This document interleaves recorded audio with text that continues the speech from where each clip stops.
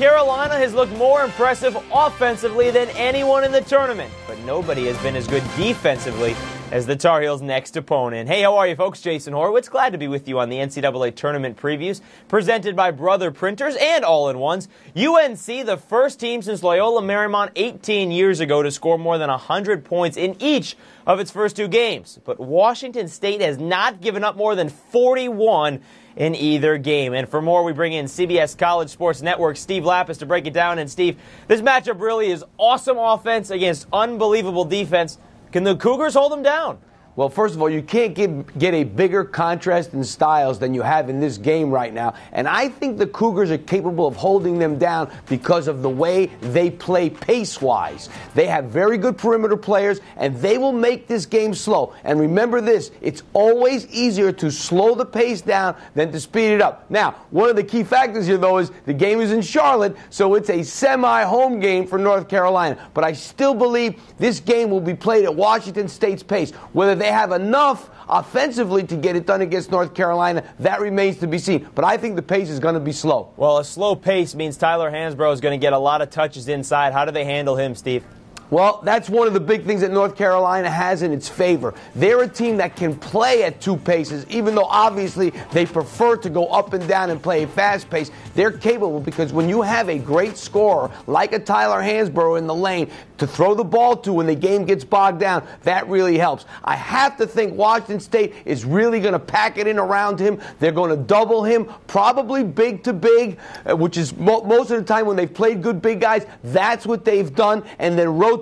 But what that does is it may hurt them in terms of their rebounding on the glass. And we know this North Carolina team, one of the best rebounding teams in the country, top 10 in rebound margin. Absolutely, Steve. But the other thing about North Carolina, though, is that obviously when you're scoring more than 100 points, a lot of people are getting their points.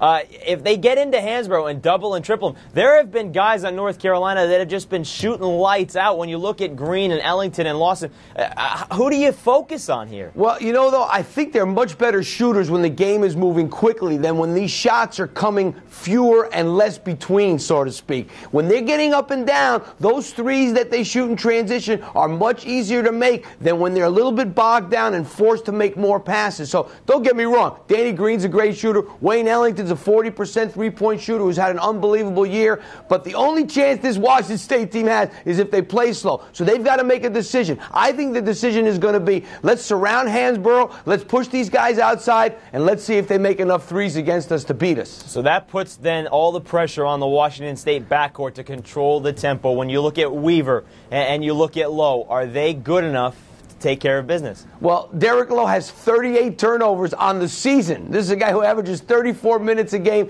He's one of the top 10 in least turnovers per game. This guy here never turns it over. These two guys never turn it over. Derek Lowe and Kyle Weaver, a very underrated backcourt. Derek Lowe also a tremendous outside shooter, shooting 40% from the three-point line. So I think, and then you throw Taylor Rochester in there, I think those three kids on the perimeter for Washington State are capable of keeping this game slow as long as they don't turn it over, but they are not a turnover-prone team. No, absolutely not. It's a contrasting style. Should be a great game.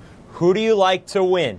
I like North Carolina. If we're going to give out a winner for the pace, the winner of the pace game, I think, will be Washington State. But the winner of the game, in a pretty good contest, I think the Tar Heels. You know that nobody gets a check mark for winning the pace, Steve. You have to win the game to get But the first thing is, if they don't play that pace, they have no chance. So the first thing they must do in order to have a chance is to play the pace game, and then you see what happens when it comes to the points in the end. All right, Steve Lappas of CBS College Sports Network. Thank you very much, sir. We'll talk to you soon. Thank you. The two tip it off at 7:27 Eastern Time from Charlotte, as Steve mentioned, on Thursday night, of course, on CBS. And for more on this game or any other in the regional semis, be sure to stay with CBSSports.com or the CBS College Sports Network leading up to the game. For Steve Lappas, I'm Jason Horowitz. Take care.